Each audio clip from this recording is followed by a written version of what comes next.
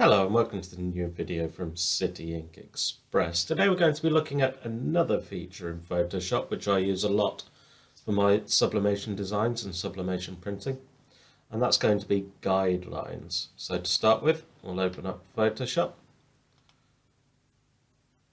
and we'll be doing this on, let's do it on some mug paper. And City Ink Express mug paper is 240mm wide and 100mm high, and going back to the other video that you may have seen, we definitely want that at 300 dots per inch. But I will save this as mug paper, and saving that just lets us get back to it next time if we do decide to do another design on mug paper. Click OK. Now we have the area where we'll be working. Now the advantage to using this specific mug paper as opposed to fitting the designs onto an A4 sheet is that it does enable you to get a full wrap around the mug, handle to handle, and from the very top to the very bottom. If you put them onto A4 sheets, then they will be around 1.5 centimeters away from the handle on each side. That's not quite as good if you're doing it on A4. So back to the reason for the video.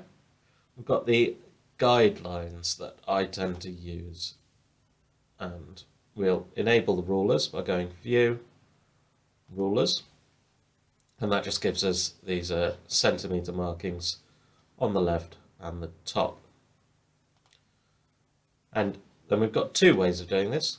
For a guideline, we can either drag down from the top and place it onto the page, like so, which is absolutely fine, but not the most accurate in the world. So we'll just remove that one quickly. Or we can click New Guide, and we'll have a horizontal at the 5 centimeter mark, so the very, very middle of our mug. And all these lines do is they enable us to position the different elements of our mug more accurately and more reliably, so that they will always end up in exactly the right place. Now these markings do not print out on the finished product, they are just a guide for when you're designing it. So when you go to print, those will not show up at all. I'll add some other guides in. So for example, I know that my print doesn't work very well on the very left of the page or the very right. So we'll just add in a 0.5 centimeter margin that we don't want to print inside this area because it may not transfer properly on the final mug, and we don't want to be wasting mugs and throwing stock away. And we'll do the same on the top because my press is not the best in the world, and it doesn't really sublimate very well at the very top or again the very bottom of the page. So now we have this outline. We don't want to be printing inside that area, we know that, and this one along the very middle of our mug, so we know exactly where we can position our items. They'll be halfway up the mug. I'll also add in 3 more guides, and they will be one at 12 centimeters, so directly opposite the handle, one at 5.7 centimeters, and one at 18.3 centimeters. Now what these are, this is opposite the handle. This is on one of the faces of the mug, so a quarter way round from the handle. And this is opposite that, so another quarter way round. So the one on the right, as we're looking at it now, will be facing the person holding the mug if they are right-handed, and the one on the left will be facing away from them. So normally I would have the text on the right here, so facing the person holding the mug, say if it's a text and an image, and have the image on the left here. So the next feature about guides, which I do really like, I will show you now. Let's find a picture, in case you forgot whose video it was. It's ours. I've just copied that and we'll paste it in here. Now, as you're dragging these around, you may notice it tends to snap to our guidelines.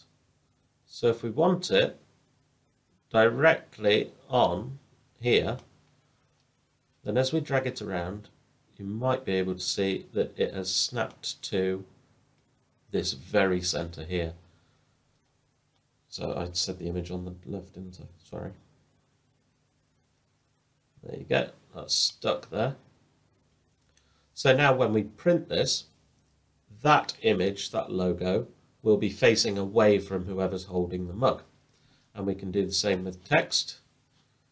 If we include some text here, it might be a little large. Let's try sublimation. Yeah, that's a bit big. I'll just make that a little smaller. Maybe half the size.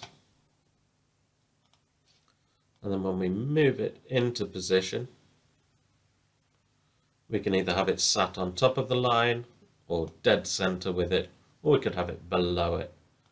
Generally, if it's just the one word, I'll have it slightly above center, so just resting on the center line there. And then obviously in Photoshop, all this text is editable as well. So if we did want to change that to City Ink, for example, then we could do that as well. Or if we wanted various different people's names, we could just edit it once for each. And with other programs such as Microsoft Paint, which some people use, then the text is not editable. You do have to delete it and then try and get it back into the same place because it can't use guidelines.